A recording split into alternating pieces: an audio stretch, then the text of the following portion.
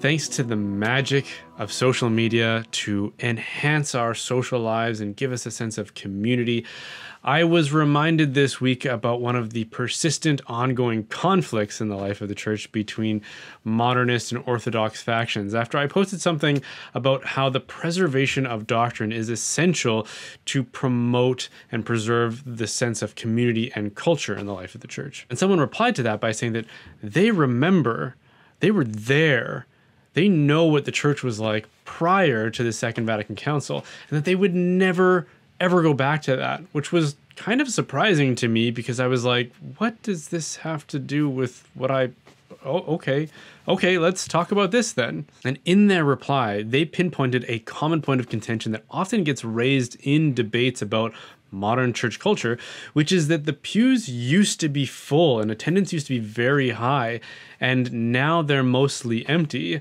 which if you're a more traditionally minded person, you might think, well, we have to turn back from this path that we're on because it's clearly having a deleterious effect on the life of the church and her efficacy in proclaiming the gospel to the world.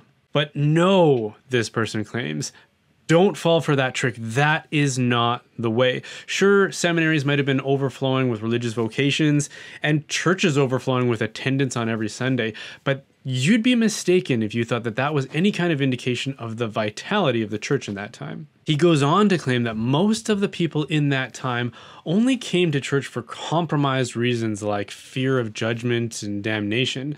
And now that we've changed our ways and stopped using fear as a manipulative tactic to try to coerce people into coming to church, they don't come anymore. And all that remains are the few people who truly love God for the right reasons. And I've got to say, that attitude and that sentiment, if you find that persuasive, boy, I've got a huge problem with that.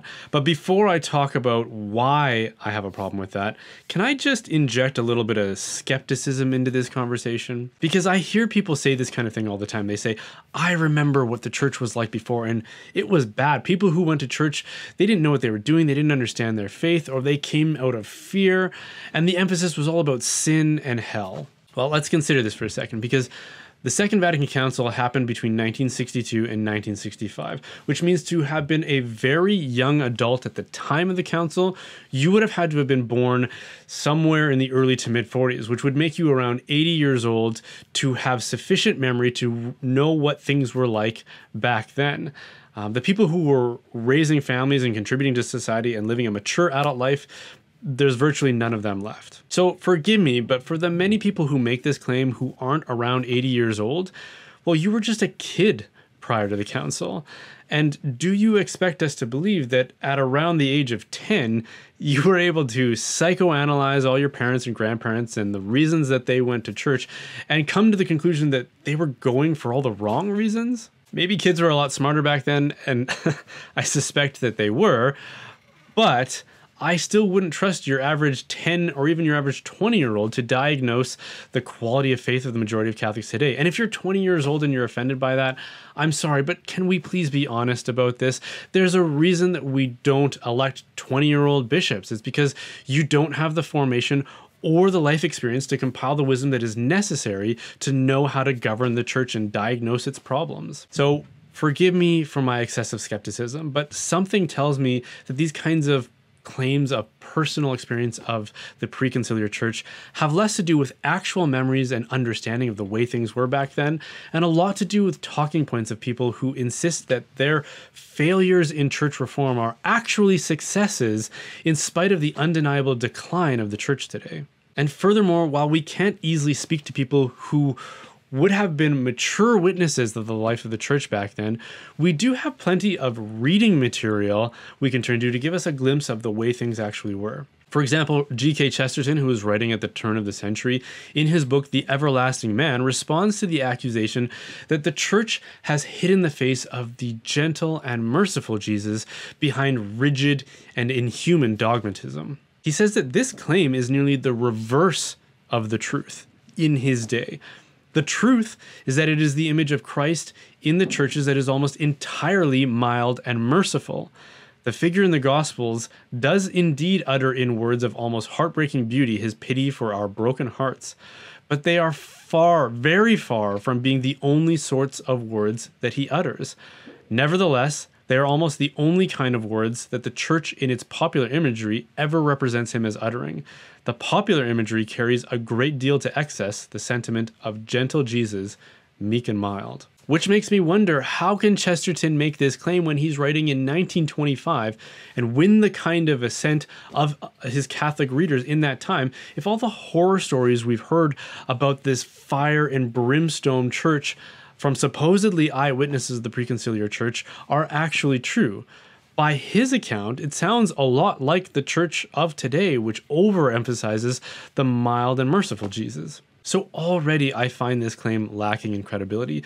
But let's say, for the sake of argument, that it's true anyways. Let's say that the reason so many people came back then was because the majority of them came with suspicious motivations. And now that we've made changes, they don't come anymore. And for the people who remain, who were part of that preconciliar church, in their estimation, this represents an improved church to the one that they remember in their adolescence. In other words, they're saying that people should only come to church if they have the exactly correct and pure reasons, which just so happen to be the same reasons that they come to church. They're saying that if people come to church with different challenges and afflictions from their own, they'd rather they not come at all, and that the fact that they don't come anymore means that the church is better off for it. Which all I can say to is, wow, how incredibly uninclusive and elitist can you possibly get? Like, I don't want to be sitting next to someone who's only there because they're afraid of going to hell.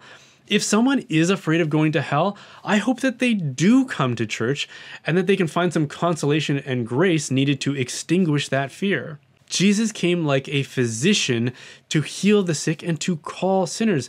And sinners will always come seeking the mercy of God with compromised motives. And as he gives them that mercy and grace, they will be transformed by that experience.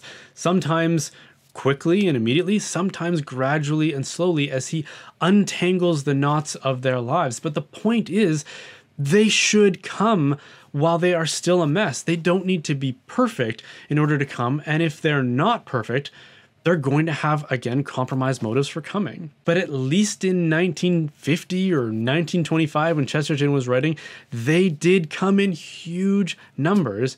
And now they don't come because they don't feel welcome or included. And no wonder. But notice another thread within that sentiment, and another reason why I think people don't feel comfortable or welcome at church today. It's a desire to have a church that is just so, like Goldilocks trying out different beds until she finds the one that suits her preferences just right. It's like saying, I don't want people coming to church with different needs and motivations from the ones that I have. I want people there who come for the same pure motivations that I have. In other words, I only want people there who meet with my preference and who are frankly just like me. And this temptation and desire to create a church that satisfies personal preference is pervasive in so many other aspects of church culture today. It can easily become, I only want to be around people who like the same kind of church music that I like. And I only want to be around the kinds of people who have my same appreciation for felt banners littered throughout the sanctuary. I want a liturgy that is more like the Ed Sullivan shows that I watched as a kid, rather than those scary sounding Latin incantations and angry sermons I had to sit through. But here's the thing, you can never build shared culture and community around personal preferences, because personal preferences are individualistic by nature, and there's nothing wrong with having personal preferences. There are dimensions of life that are reserved just for that.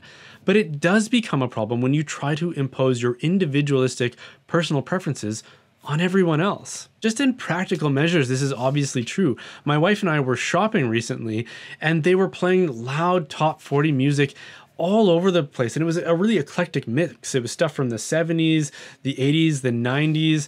And at this one moment, they were playing this really absurd song. I think it was something like, "Everybody dance now." When I remarked to my wife, what do you think the likelihood is that there is a majority of the ratio of people listening to this who actually like this song? Because if you actually surveyed everybody that was there, it would probably be like 2% of the people actually think, yeah, this is a good song, which is why you can't impose pop music on people in a communal atmosphere, because pop music is designed to appeal to personal individual preferences. We all have our personal preferences, and the likelihood of choosing a personal preference that suits everybody's desires is not only unlikely, it's actually impossible. But when I say stuff like this, people often respond by saying, well, you would just do the same thing. You have a preference for traditional church music, and it's no different if you try to impose that on everyone else. Like, yeah, Gregorian chant and polyphony, that's just my personal preference. Like when I get into my car to go for a drive somewhere, I turn the radio dial to the Gregorian chant station. Chant and polyphony aren't anyone's personal preference unless they're some sort of eccentric choir master. I don't think that the Latin rite of the church should promote and prefer Latin and Gregorian chant because they're just my favorite. It's because they aren't anyone's personal preference. It escapes all the pitfalls of trying to impose individualism on community. What could be more appropriate for a communal context than something that is liberated from the limitations of individualism? Personal preference doesn't belong in worship because the sacred is about encountering God, who is wholly other from you and I, and who intends to change us into something that we currently are not. But if you insist on arranging the sacred according to your personal preferences, you will be far less likely to become something that you are currently not, which you might want to rethink. Because Jesus came to save you from yourself, not to congratulate you for what you currently are. Jesus came to change us, and the thing that isn't going to change us is immersing ourselves in our personal preferences. God said, you can reserve the majority of your life and your week for arranging things just the way you like it. But on Sundays, can you sacrifice your wants and desires long enough to be transformed by an experience in an environment that isn't of your own making? If we refuse to do that, if we insist on shaping the sacred dimensions of life according to our personal preferences, then we'll only ever be worshiping ourselves. It will become a cult of self-idolatry, and it's no wonder why so few people want to participate in that on Sundays, because parishes are dominated by this mentality. Maybe going back to 1950 isn't the answer to today's problems, but just because they did something in 1950 doesn't mean that it's antithetical to true progress or reform in the church. They had strengths that we clearly lack, and it is in those measures that we should draw inspiration from them and be willing to correct all of these experiments that we've undertaken that have gone clearly badly wrong. Hey, thanks for watching. The reason I can continue making content like this is because of the generous support of my viewers. If you are able to support the work I'm doing, there are a couple of ways you can do that: by donating through my website or by joining my online community, The Reinforcements. Both can be done by visiting brianholdsworth.ca, the .ca because that's how we intranet in Canada. Members will have the opportunity to personally interact with myself and other community members, and certain levels will receive a free gift basket from Glory and Shine, who is a family-owned Catholic bath and body products company whose beard balm I'm wearing right now. Members also get free access to Christ-Centered Capital, which offers ethical investing tips that are in accord with Catholic beliefs. Even if you aren't able to support my work, consider checking both of them out at gloryandshine.com and christcenteredcapital.com. And of course, don't forget to like and subscribe. And again, thanks for watching.